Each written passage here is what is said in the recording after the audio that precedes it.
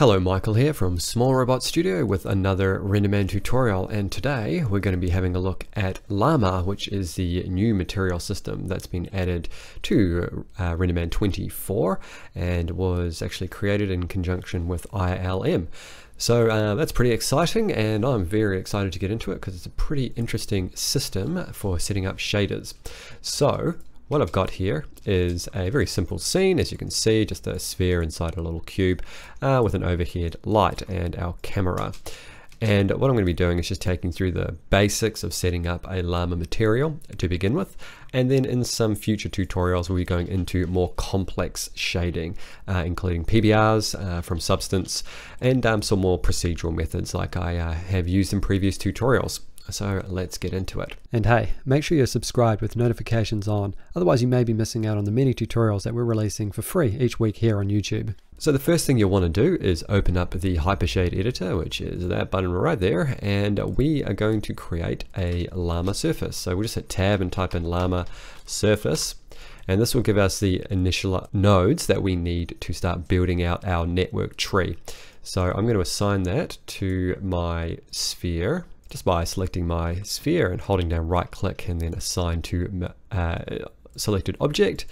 So if I attempt to render this now, what will happen is we won't get anything essentially, because what we have here is just essentially the shading group and then a utility node which is accepting in materials. So how Lama works is it's very modular, and previously in things like the PXR surface shader, all of your inputs were all on the one shader. It's like an Uber shader essentially. So you got your diffuse lobe, you've got your specular, rough and transmissive, all that is on the one shader. However, with Lama, all of those individual lobes are broken out into separate nodes. So what we can do is if we just type in Lama diffuse, we'll get the diffuse node. And you'll see on the surface node that we've got a material front and material back. So if you were doing front and back sided materials, you could actually individualize them, which you couldn't previously do with the PXR surface. So that's actually quite a good little feature. We're only going to be working with a single sided object though, which is the sphere. So we can actually go into the Lama surface node if we want and change that to 1. It doesn't make a huge difference in terms of setting things up, but it might just be good practice in case you accidentally start putting things into material back. You actually want to be putting them into material front. So we're going to run the Lama diffuse from the out color into the material front, and just to prove that it's working, we'll just change the color to this lovely greeny tealy color, and you could also run this out color into the surface shader if you want, or you could actually run the out color of the diffuse into the surface shader if you want, and that will actually give you the preview in Maya of the color that you're working with. If you're working with a lot of different textures and colors and things, that might be useful for you. It was a little bit more annoying to set up with the PXR surface because you had to have separate initial shading groups set up for it, whereas this is a little bit more direct, so I quite like that feature. So if we run the IPR now, you'll see that we get our ball there shaded, and what I've got here is just the default shading for diffuse. So 0 roughness. Diffuse has got a default amount of roughness regardless. I could increase that obviously to further diffuse the surface, which would make the specular highlights appear more spread out and obviously diffused. Alright, so what if we wanted to make it specular? We have only got one input here for the material front, and if say we would use the for specularity, we'd use the Lama dielectric, but we want to be able to plug this in, but we can't, because if we just plug that in by itself, what we actually get is glass because it's dielectric. So if you are looking to do glass, that is the way that you could do it. You've got similar setup to how you would do it with the PXR surface, so you can turn it to thin if you want it to be thin glass. You have a few other options which I'll go into in separate tutorials, but yes, without going too heavily into this, obviously you got your transmission tint, your reflection. You can go between scientific and artistic. I prefer scientific for setting up the IOR. I just think it's a little bit more intuitive, and thin, like I said before, if we turn that on, we get thin glass, good for bubbles and that sort of thing. So if we want to mix it so we have a specular surface, we need to actually add these two together, which we do with the Lama add, like so. And we can run the diffuse into material 1 and the dielectric into material 2, and then the out color, I'm just hitting 3 on my keyboard to expand that out color into the material front now. I'm going to leave that diffuse going into this shading group because it just makes it easier to identify it in the viewport, and we'll hit IPR. And you'll see it hasn't changed, and that's because we need to increase the mix. So back in the Hypershade editor with the Lama add, you can see that the weight for input 2, which is the dielectric, is set to 0. If we increase that all the way to 1.0, you'll see we get a thin glassy material, but with the diffuse mixed in. So to get it just specular under dielectric, we just need to turn the transmission down to 0. And keep the reflection tint, and we can keep the IOR. We'll turn thin off, and you can adjust the roughness as you want. I will keep it as is, and there you go. Now another mixing method is using the Lama mix node. So I'll run my diffuse into material 1 and my out color into material front again, and we'll create a new Lama diffuse,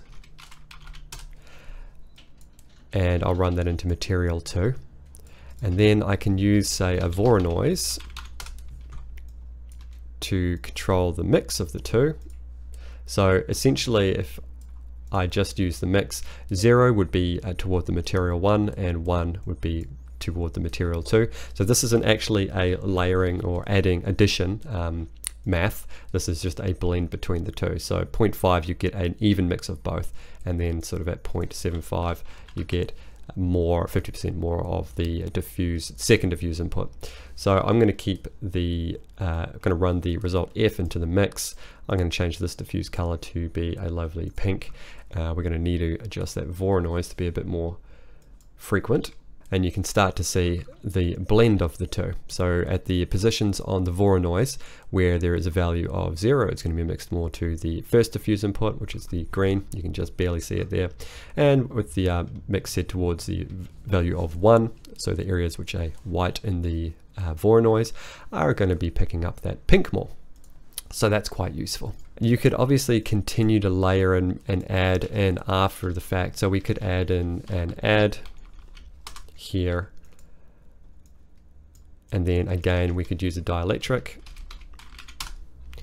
and run the out color into the material 2, and then the result out color into the material front. Also, something I noticed, I don't know if this is probably a Maya thing, is that sometimes even when this is fully expanded, out color doesn't become visible. So just hit 1, 2, 3 again, and it will just reset that. And then we'll just make sure that we've got the dielectric set up there correctly, no transmission. That should be fine, and I like this 1.5, that's like glass, so that should be cool. I accidentally deleted the Voronoi there, so I'll just re-add that in, and there you go.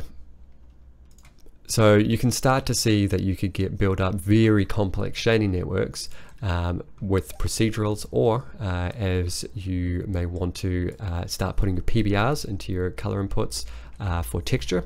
So it would be the same. You just still, if you're adding a color into your diffuse, that's a texture map, you'd still want to use a PXR texture and run the result RGB into that color, and then load your texture as you normally would. But again, I'll go over that when we do some more stuff with PBRs from Substance. I will also just point out, in place of dielectric, you may want to have something that is more metallic looking, in which case you would want to use a conductor. And we are going to run that conductor out color into material 2, and add is set to 1 on both. So we should get a metallic sort of reflection now, as you can see there. So it's pretty cool stuff. I'm just getting into it now, really, but I'm really liking the results that I'm seeing. I haven't done a one-to-one test in terms of render time disparity between the Pixar Service and the MaterialX stuff. I don't think there is much to it though, really. I think it's much of the muchness. So if you're looking for an improvement in render time, I don't think you're really going to see much. Maybe in much more dense procedurals, that there might be the case that the Lama would be better, but again, I would have to do a complex test, and we'll see how I go for time as to whether that's the case. But yeah, otherwise, look out for some new tutorials coming out for Lama in the near future. I'm, like I said, very excited to get into it in terms of its workflow with Substance. So that should be coming up shortly, so make sure you stay tuned to the channel. That's it for this tutorial. If you found it useful, make sure you leave a like so other people can find it. And if you haven't already, make sure you subscribe, as we're bringing out CG and illustration tutorials every week, just like this one. Become a patron and access tutorial assets, bonus content, a private Discord, and more by clicking the link below.